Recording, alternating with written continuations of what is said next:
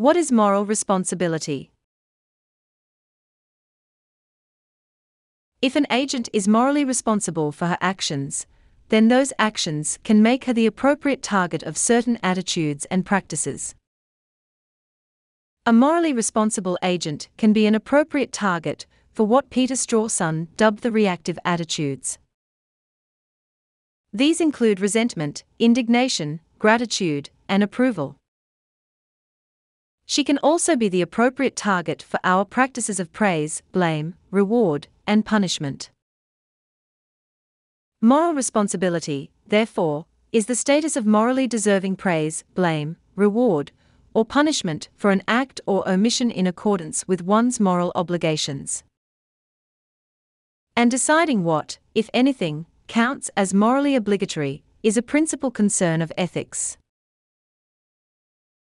It is important to distinguish moral responsibility from causal responsibility. One can be causally responsible for something, but not morally responsible for it. For instance, if you spill a glass of water on my computer, then you are causally responsible for the damage that ensues. You are also morally responsible, as it could be appropriate for me to resent you for not being more careful. If, however, it is my cat that spills the water, then the cat, though just as causally responsible for the damage as you would be, is not morally responsible. It makes no sense for me to resent my cat. Cats just are not an appropriate target for the reactive attitudes. It is fairly easy to see why the cat is not morally responsible.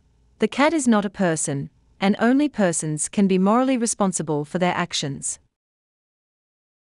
However, not all persons are morally responsible for their actions. For instance, children are persons, but are not generally taken to be fully responsible for their actions.